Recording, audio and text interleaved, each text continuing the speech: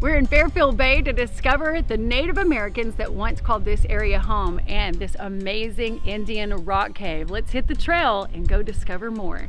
The museum was built in 1976. All the people around the area that have come from other states have been wonderful about donating things. I've also done the history of the M&A Railroad and the history of Van Buren and Cleburne County. And so it's a little bit of a mix between what people have brought us and donated and to the new things about our people and about the pilgrimage.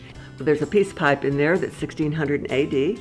It's from a Chippewa tribe from northern Minnesota. The cabin was built in 1850 and it belonged to Mr. Hooten. And when he understood that the valley was going to be flooded, he took that apart and brought it up here. And it was him and the bootlegger. So he sold tickets to the cave for 10 cents, although he didn't own it. And the bootlegger made muscadine wine, white lightning, and homemade brew. I ordered moonshine and they're not even here to give it to me.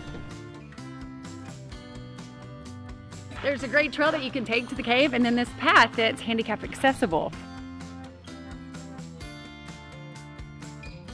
Before you get to this large cave, there's a small one that sits back to the right. Oh, this looks kind of creepy. It is October. Do we really want to go into a spooky dark cave right now?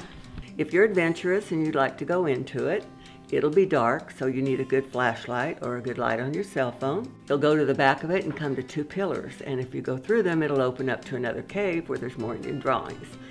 The lichen is growing, and it's covering up some of the petroglyphs, but if you're down here, I can help you pick them out. On the gray rock there, you can see some really good ones. Point out little ones that are kind of match it up with the signage there. This is so neat, especially that it's here in Van Buren County where I'm from. I don't know, I just think that's so cool to know the history of what was here before we were here. Actually, I have all the original drawings when they did it years ago.